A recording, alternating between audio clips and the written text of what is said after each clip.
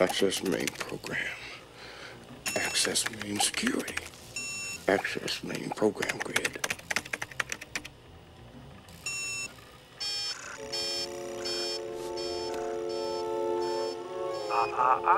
You didn't say the magic word. Please! God damn it! I hate this hacker crap.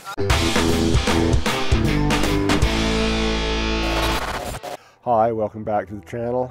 This is part 2 of the harmonic drive mount build. We've already rebuilt the harmonic drives as good as we can, re-greased them, and started up a controller. In this video we're going to flash the firmware, hook the stepper motors up, and see if we can get Nina to make the steppers move. Let's go for it. Okay, we're ready to flash some firmware, so let's learn how to do it. So, first thing you'll want is a USB cable that's actually a data cable, not just a charging cable. So we'll be using that. We're going to flash the Wi-Fi chip, which is a Wemos D1, and we'll flash the ESP32 controller.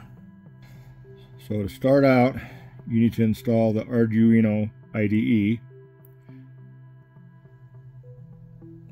and it looks like this. You need to make sure that there's ESP32 support installed, so we can go to File, Preferences, and under Additional Boards Manager, make sure that you have a URL for ESP8266. You can find this URL in the OnStep wiki. If you need to support more boards, just make sure that there's a comma between the URLs. Then using the library manager, it'll show you all the different libraries that you can install. I'll install the library for my real-time clock. So we type in Kuna. We can go down here and we click install. I've already got it installed. You can see I installed 2.3.5. There are other libraries that you can install. On the OnStep wiki it says to install 2.3.5. And now I also need to install the libraries for my stepper drivers, which is the TMC 2209. Not in the wiki, it tells you to only download it from one link. So we download a zip file, install a zip file. You can go to Sketch, Include Library, Add Zip Library. We go to Download, and we can see that there's a TMC 2209-main.zip. You would click open and it will install that library. You might notice I'm actually using Windows today. I have this laptop set up just for running the Arduino stuff and running tests. So the next thing we would do would be to download the source code. That is OnStepX. 10.18 is the latest one as of this video. I've also downloaded the Smart Web Server source code. So unzip those two files, and I've put them inside Documents, Arduino. So I have, this is the OnStepX source code, renamed the directory OnStepX, and I also have the Smart Web Server. Next we need to find out all of the information that we'll need to input into the config.h file. So for that we have the OnStep online calculator spreadsheet. We'll open that. All we do here is enter things on the green lines. So I have a 400 step stepper, 32 microsteps. My GR1 will be my pulley ratio, which I have 120 tooth pulley and a 20 tooth pulley, so that's 6 to 1, so I put 6 in there on both of them. And my harmonic drives are 100 to 1, so we put 100 there. Right now I'll just leave my slew rate base desired at 1. If I decide I want a faster slew rate, I would change that, and then that gives you all of the information you need to put into the config.h file with your axis steps per degree, your axis steps per worm rotation, and it gives you your tracking resolution. And that's the information we'll need. So now we go into Arduino OnStepX, and open up the OnStepX.ini file, which should open up the Arduino IDE. You probably always get these down here because we've installed older libraries. And now we just go to the config.h tab and edit this file with the information that we got from the online calculator. We change our pin map to max ESP4. That's the board we're using. A lot of this stuff we can just leave as default.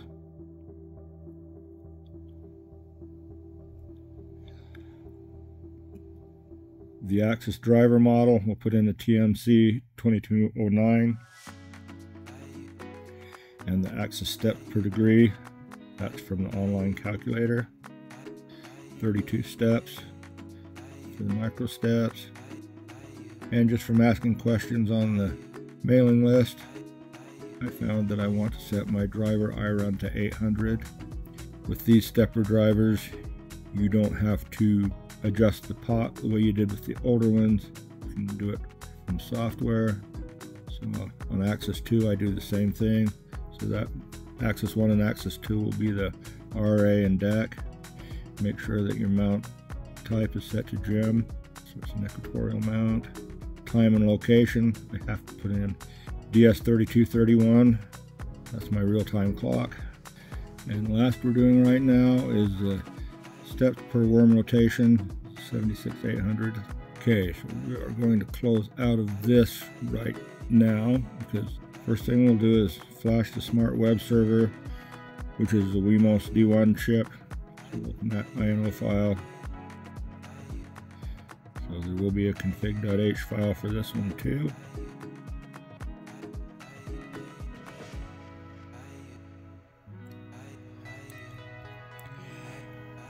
Now you want to flash this one off the board. Take it off.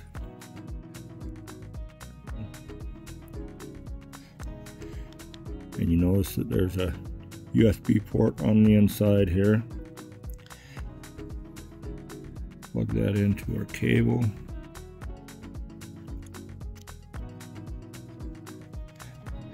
Plug the USB port into there.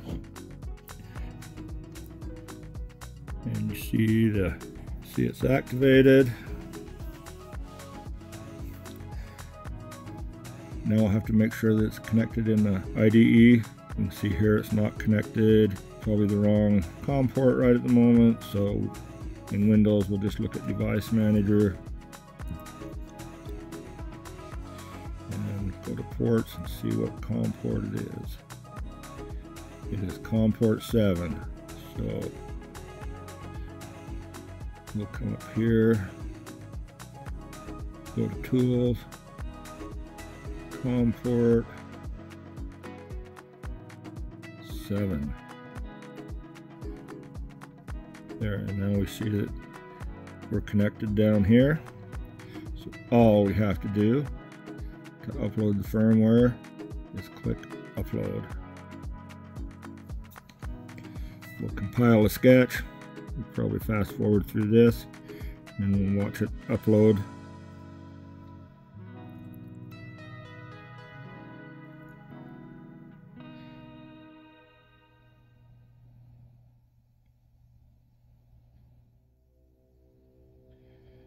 And there we have it. We are done. Okay, now unplug that.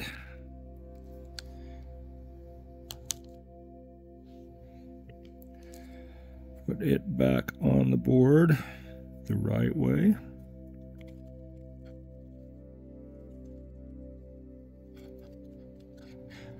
And now we upload the firmware for this.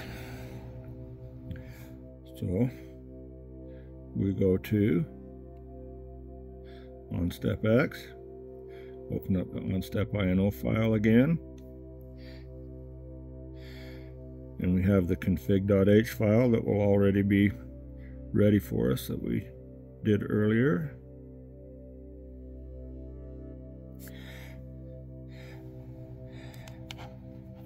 And we'll plug this in.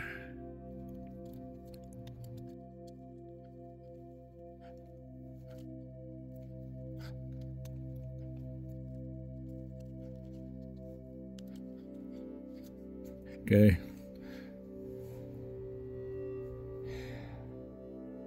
And I was looking for something on COM 5. It looks like this one's on COM 5. So we just hit upload to this too. So we just click upload. Same. Compile sketch.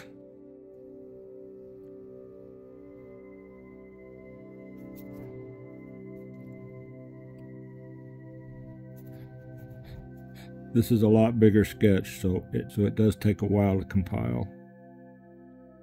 That rhymes.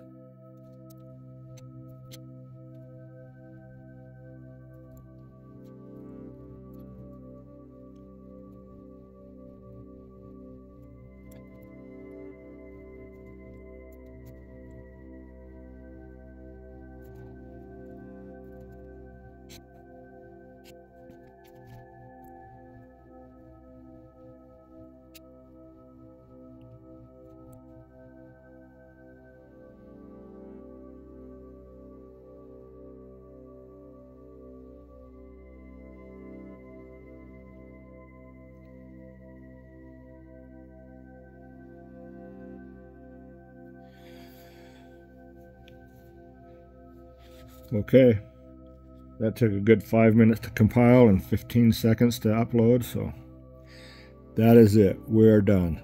Now we move on to hooking up some stepper motors and giving it a test run. Here we are at my ghetto test bench. Steppers are plugged into the controller.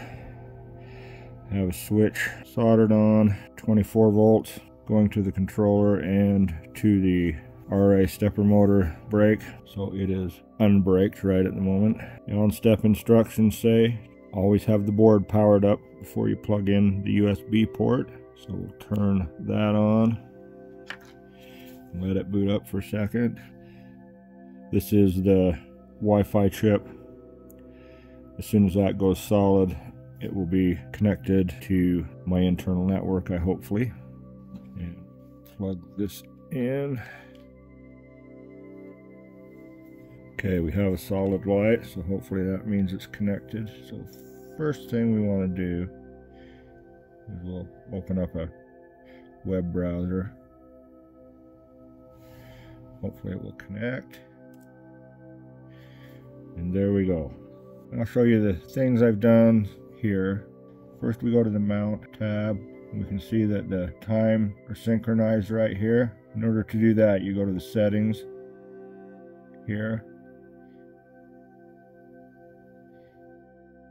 And you can see where it says UTC offset.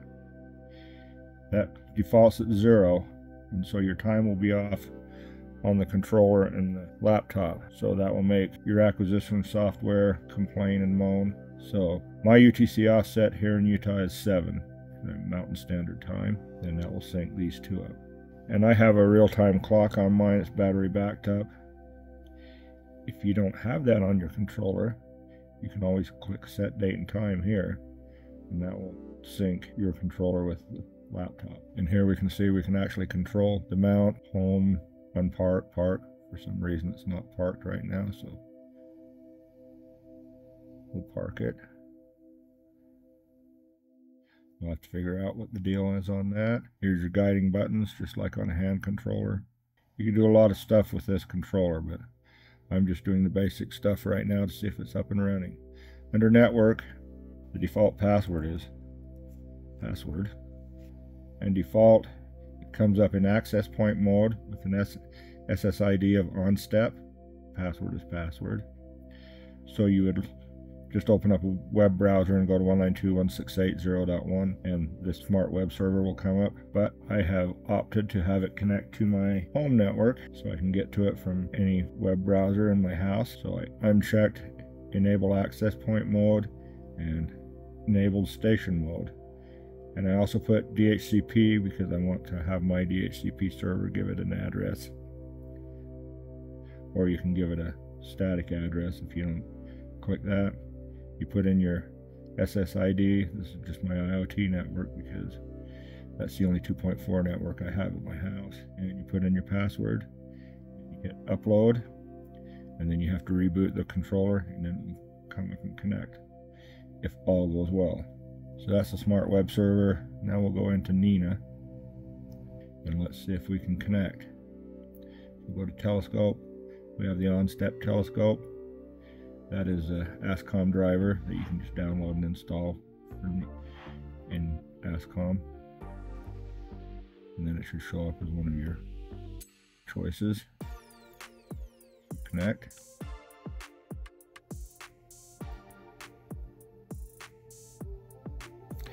And we have success.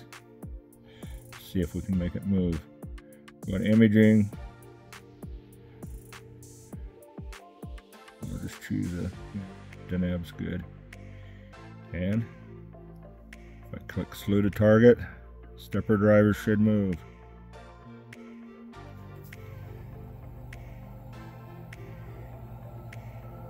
And we have success. And you can see under telescope with the ride ascension, declination, altitude, azimuth, they're all moving towards. It should.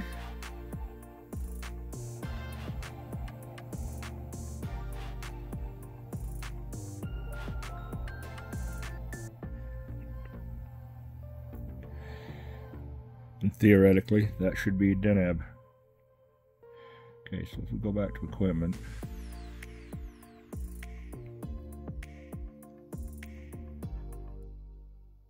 See our tracking rate set to sidereal.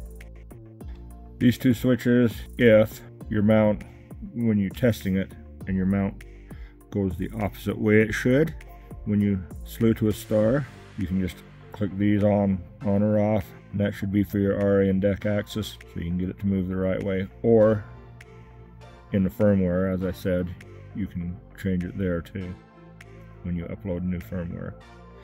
Alright, let's hit park, see if it goes back to where it was. Actually, first though, if you look at my RA axis, you can see it just barely moving, so it is tracking, so that's good. Alright, let's hit park.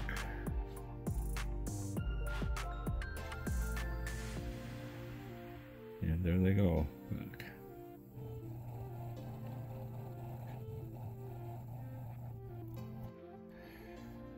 Alright, it is parked. So, I call that a successful test. Now on to actually prototyping the actual mount. Okay, that should be all for today. Part 3 is going to be, hopefully, prototyping the mount case out of plywood to get everything ready so I'll know exactly how much aluminum to buy. And if we're fast enough, we'll start fabricating the aluminum, getting everything ready to go together.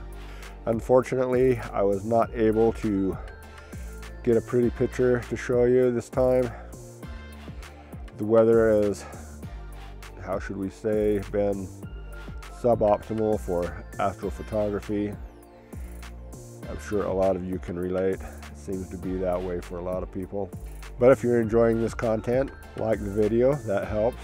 Subscribe if you haven't, and I'll talk to you later, and as always, clouds suck.